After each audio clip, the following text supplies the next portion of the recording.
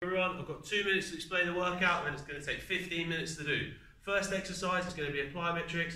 So you're going to be jumping, little small jumps, and you're going to spell your full name, first name and second name by using pogo jumps. I want you to keep the jumps nice and fast off the floor. Imagine you're a bunny, so the floor's really hot, okay, and you're spelling your name with pogos. Alright, that should take you about a minute. Next exercise is single leg broad jumps. So you're on one leg, you're going to jump and then land with two. Jumping, I want you to explode with your arms, and then when you land, I want you to slow the ground down beneath you. Try 20 of them. Next exercise is an iso lunge hold.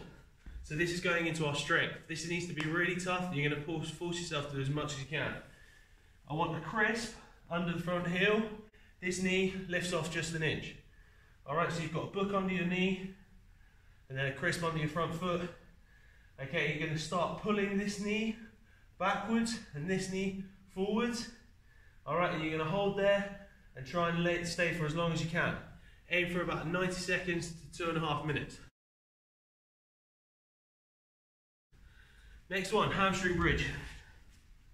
So you're on the floor, keep your legs pretty long, your heels into the floor, you're going to tuck the pelvis under and flatten the back out a little bit. And then you're just going to lift, keep these ribs down, and you're going to lift off the floor, again just a crisp. Alright, so that is going to keep you there. Try and see how long you can keep this bum off. Again, maximum amount of time. Doing those both on the left and right leg. Next one, adductor hold.